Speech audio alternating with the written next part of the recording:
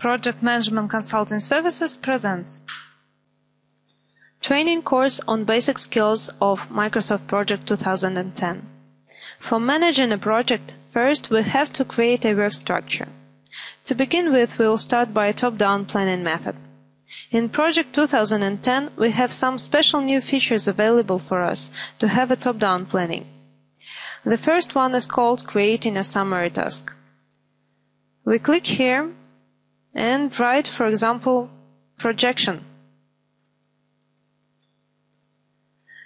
It is necessary to select an example that will make more or less sense.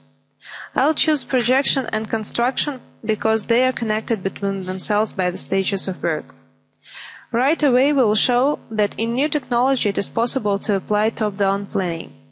For this purpose, I will select Manually Scheduled, and this is a new feature which appeared in Project 2010. Let us suppose that projection of something like, for example, road or railway junction will take 3 months, or should take 3 months.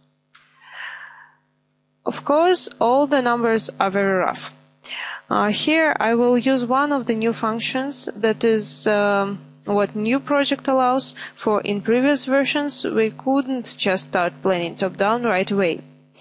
Suppose it will consist of roads